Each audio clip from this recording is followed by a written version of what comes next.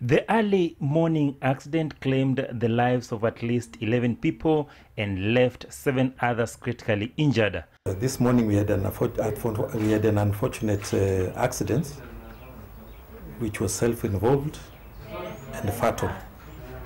It occurred at a place called Daima at around 6:15 a.m.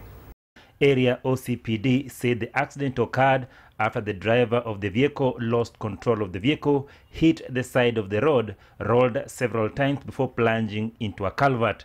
Amongst those killed was a family of 3 that had boarded the vehicle just a few kilometers from the scene of the accident.